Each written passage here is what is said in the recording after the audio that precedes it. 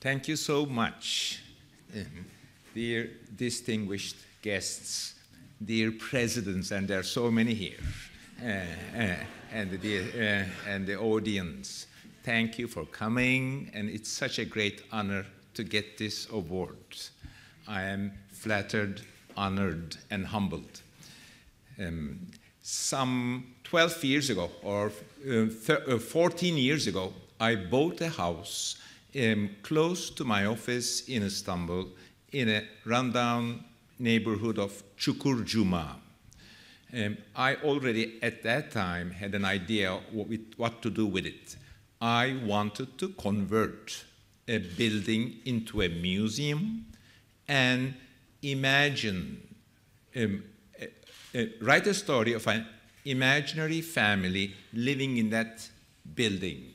I wanted to write a novel about an imaginary family living in a real building, and convert the imaginary life of the people in the real building into a story, since I'm a novelist, into a novel. In fact, I conceived the Museum of Innocence, and the novel, the Museum of Innocence, together, and went in, and experimented, took chances, took risks to publish a book one day, to publish a book and open a museum in the same day, and thinking, imagining in my mind that the novel would be more or less the catalog of the museum. At the beginning, I was thinking that the catalog of the museum, the annotated catalog of the museum, will be in the shape of a novel.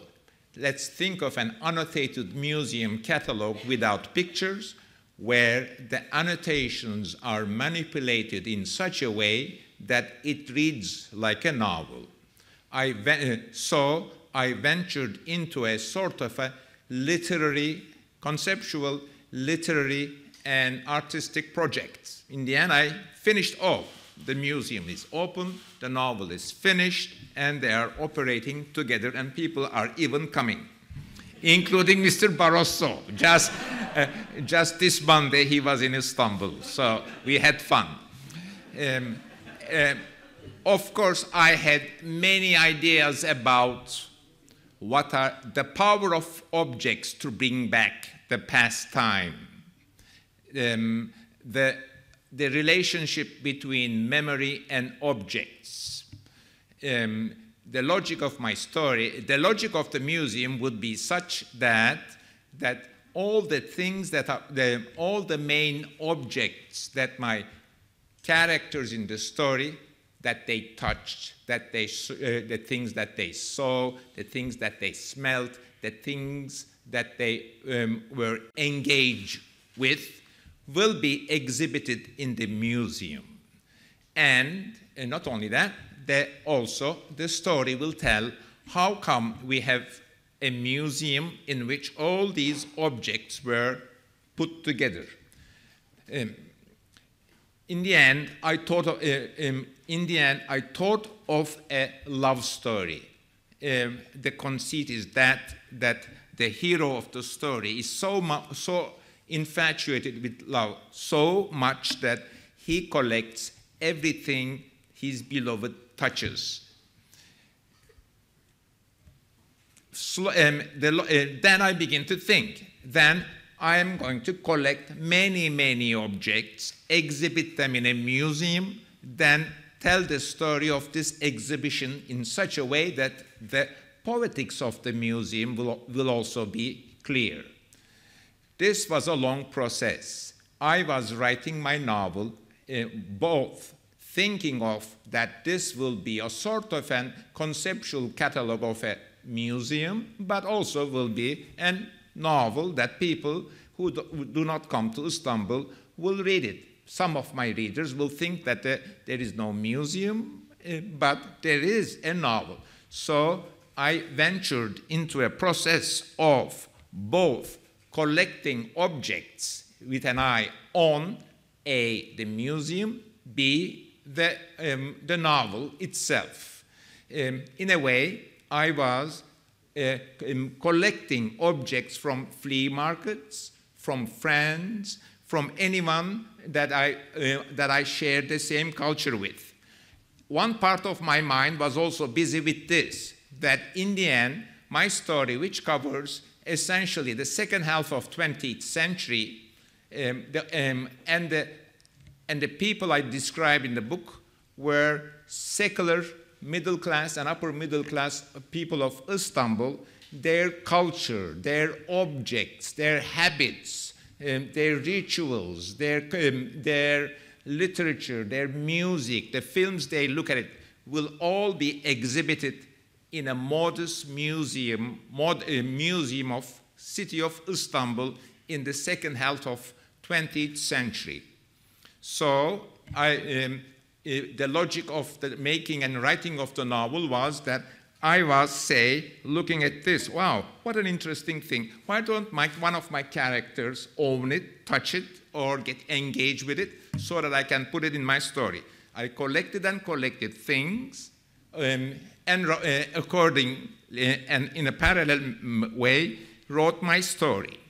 In the end, I also converted the real building with the help of architect friends into a museum space. I didn't want my museum to be an old-fashioned government museum, but I also wanted to, since I'm a failed artist, wanted to be a museum with all the idiom and style of the new museum languages. In a way, I did a contemporary art project, a city museum, and a museum following my own humors. And as I did this, I was also noticing that I am actually preserving some part of Istanbul. If the Museum of Innocence as a museum is a gathered up objects, the first object of my collection was the building. Once I had the building with an eye that it will be converted into a museum, then I took my project seriously and continued collecting things. Novels, real novels, are about normal people and our daily lives. Before modernity, our stories were about kings and rulers and monarchs. But modernity and various democratic revolutions brought us a new way of telling the story of a normal, humble person as if he is a king. This is, say, James Joyce Ulysses.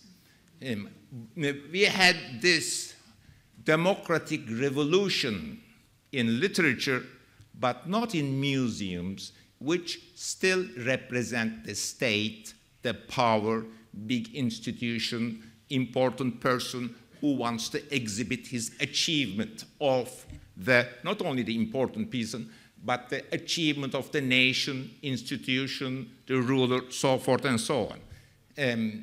I also wrote, as I opened my museum and published my novel, a sort of a manifesto for small museums, arguing that the representative power of the big institutions, the demands of the states and big communities crush our individualities. Look, what did art of the novel did to the humanity. Instead of epics of the kings or how so-and-so king and killed this lion, we have the simple story of one simple person. Why don't museums do the same? Don't pay attention to the nation, to the community, to the institution, to the ruler, to the powerful, but pay attention to the little details of our daily lives. For that, I argue that we need small museums. Not that we need a lot of money. Yes, if governments, big institutions, this or that, give us money, take the money, but share it with others and express yourselves in small museums. Another subject that I want to go into, of course, is the cultural heritage of Europe. Once we begin talking about Europe, we have to ask ourselves, what makes Europe distinct, different from other continents, other cultural developments? Everyone has kings, rulers, palaces, this or that. But what made Europe come in as an example was, I would say, liberté, égalité, fraternité. That Europe is an example for the rest of humanity and still continues to be like that because it cherished these ideas. The same goes for the culture that the European, from Balzac to Dickens, art of the novel, is being imitated after mid-19th century by the whole globe. If you go to China, everyone is writing novels, and it's a European invention.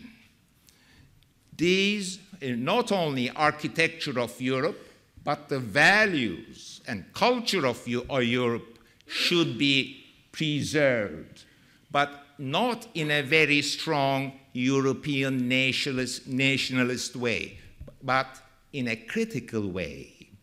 Let's respect the achievements of Europe, let's honor it, enjoy it, share it, enlarge it, but let's also do it in a very critical way. European values. Europe is for us an example or a problematical entity, is a mirror that the rest of the humanity had measured itself continuously in the last 200 years. It continues to be like that, but it continues to be like that because it should still problematize its liberté, égalité, fraternity. These are,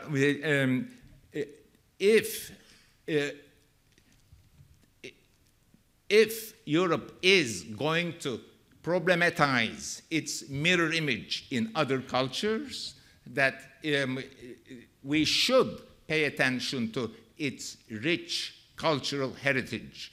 And Europe's rich cultural heritage is not only about preserving architecture, paying respect to all sorts of cultural institutions, but it's also about its core values. We have to discuss these core values more. For me, preserving Europe's heritage is also engaging in a severe discussion with all these values. I'm very flattered and honored by this prize. Thank you so much.